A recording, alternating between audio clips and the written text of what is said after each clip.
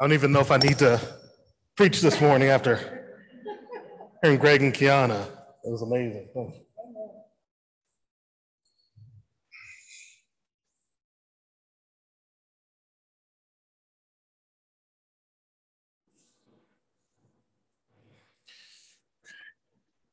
Hello, friends. Let us pray. Let us be still. Creator God, let the words of my mouth and the meditations of our hearts be acceptable to you, O Lord, our strength and our Redeemer. Amen.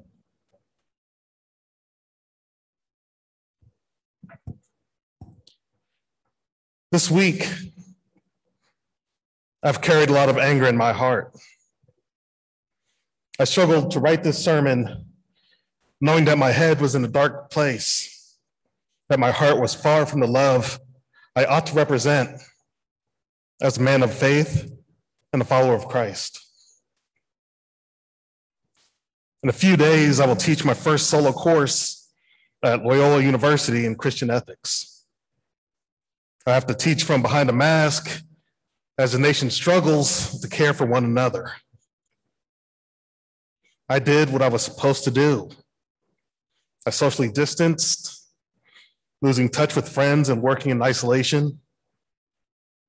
I took the shots with the hope that the world would open back up. I did what I was supposed to do, only to have my hopes delayed through a mix of conspiracy theories and selfishness. I find it hard to find the empathy in my heart for those deceived and led astray. On the news, I watched young men die as they attempted to cling to the wheel wells of American airplanes leaving Afghanistan. One young man who died left a letter to his family. "I have to try," it said.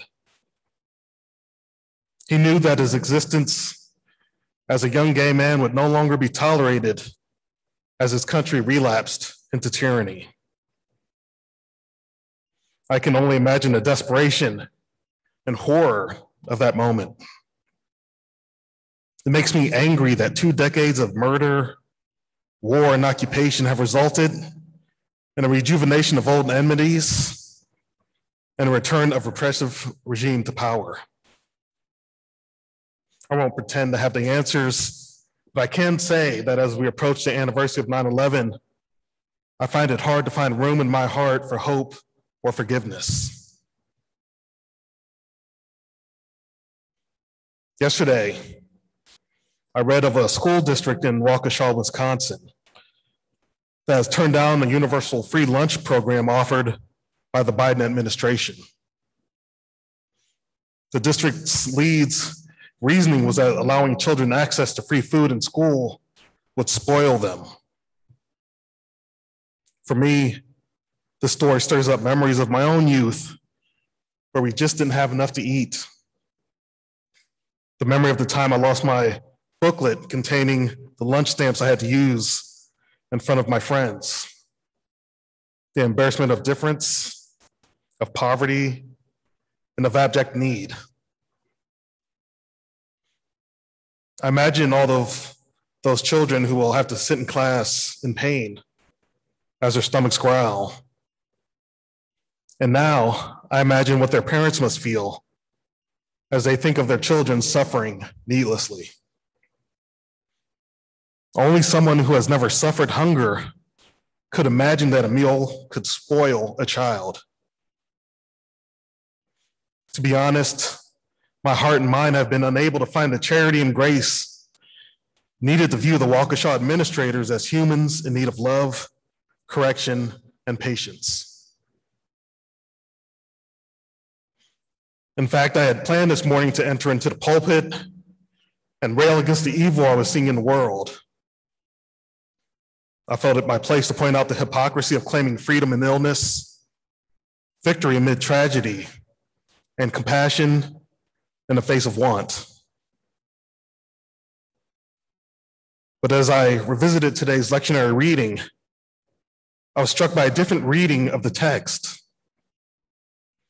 Jesus said, "You abandon the commandment of God and hold to human tradition. Listen to me, all of you, and understand there is nothing outside a person that by going in can defile. But the things that come out are what defile, for it is from within, from the human heart, that evil intentions come." What we say and preach, what we accuse the world of. What is the purpose of the gospel if not to turn hypocrisy and anger to God's will? What is my intention as I speak this morning, if not to bring hope through the revelation of Jesus' life and mission? The commandment of God is wholly different from the traditions of humanity mired in domination, avarice, and the glorification of self. God commands us to love because it is love that brings our hearts close to the divine and allows us to hope in a world that can seem hopeless. Our scripture today is a selection from the Gospel of Mark, the 7th chapter. In Mark's narrative, Jesus is at the height of his works on earth. Jesus has fed 5,000 people with only 5 fish and 2 loaves. His compassion bringing about the nourishing of scores of people who had come to worship.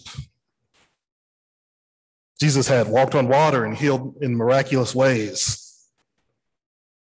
After today's selection, Jesus would cast out the demon from the Syrophoenician woman's daughter, allow the deaf to hear, and feed another 4,000 people just for good measure. It's telling that Mark takes the time in this narrative to show Jesus challenging the traditions which had shaped his life and mission. Now, when the Pharisees and some of the scribes who had come from Jerusalem gathered around him, they noticed that some of his disciples were eating with defiled hands, that is, without washing them. So the Pharisees and the scribes asked him, "What do your disciples not live according to the tradition of the elders, but eat with defiled hands?" He said to them, Isaiah prophesied rightly about you hypocrites, as it is written, "This people honors me with their lips, but their hearts are far from me. In vain do they worship me, teaching human precepts as doctrine. You abandon the commandment of God and hold to human tradition." Were the intentions of the Pharisees and scribes to protect the health of Jesus' followers? Or were they pointing out the uncleanliness of the disciples in order to cast their beliefs and faith into doubt? The defilement of their hands was understood to reflect their desecration of tradition, of the precepts and laws which had carried the Hebrews out of bondage and into their own land. Unclean eating, and by extension, the assertion that the miraculous power of Jesus was emanating directly from God, not only flew in the face of tradition, but also challenged the power structures and justifications based in that tradition. In the turn toward the preservation of self and tradition, Jesus claims that the primary commandment of God is being abandoned, to love God and one's neighbor as oneself. As Christians, we are called to approach the world in a way that challenges the traditions which have shaped us and in many cases, driven us from the commandments which define our faith. It is important that our critiques and rebukes come from the intention to save rather than to shame. I've been following closely the conversation surrounding the use of ivermectin to combat the effects of COVID-19 in lieu of taking the available vaccines. Ivermectin is an antiparasitic, which has been prescribed for years to treat parasites in humans and livestock. It is not approved for the treatment of or prevention of coronaviruses, such as COVID-19. But in the face of increasing numbers of infections and conspiracies involving the development and purpose of vaccines, A large number of our fellow Americans have been driven to use ivermectin in ways that are harmful and in some cases deadly.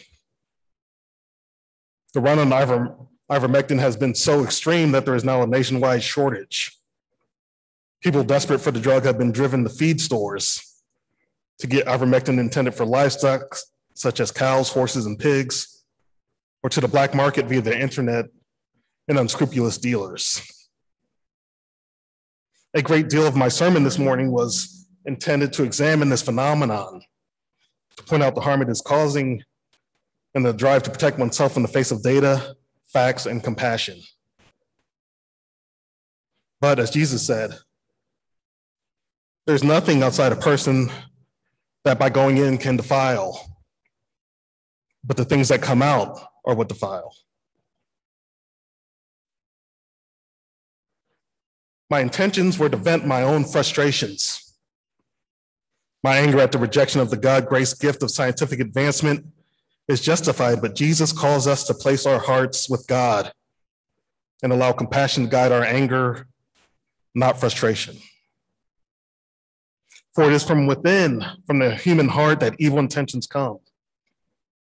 Fornication, theft, murder, adultery, avarice, wickedness, deceit, licentiousness, envy, slander, pride, folly. All these evil things come from within, and they defile a person. Of course, washing our hands before a meal is the correct action. It's kind of gross that they were just eating with dirty hands in the middle of the desert.